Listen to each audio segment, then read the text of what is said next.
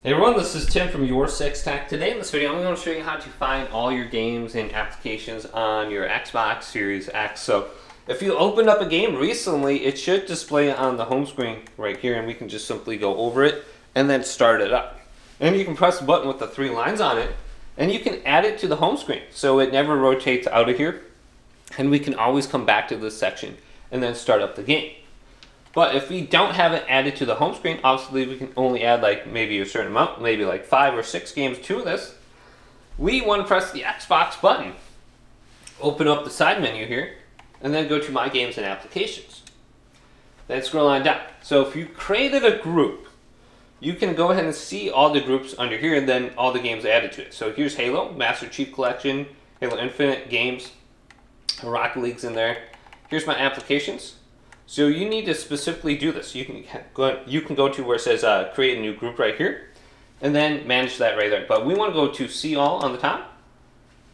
And then if we go to games, this is stuff that's currently installed on your Xbox. So I only have like 6 games, 7 games under here. Then if we go to apps, here's all the applications.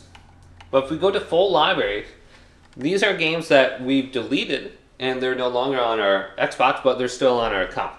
So we can re-download these at any point in time. So this is our full library. We can go by the top selection, own games, games with gold, own apps, Xbox Game Pass subscriptions right there. So I can re-download something.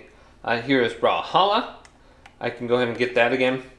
So let's re-download something. Let's go to, not Halo 5 Guardians, Fortnite's right there. The Master Chief Collection would be fun to have again. But I don't think I have an online subscription for that at all. So here's Rocket League. If I don't have Rocket League, let's go to install all and download that again. But hopefully this video did indeed help you out. If it did, leave it a big thumbs up and subscribe to my channel down below for more tech videos coming up next on Your Six Tech.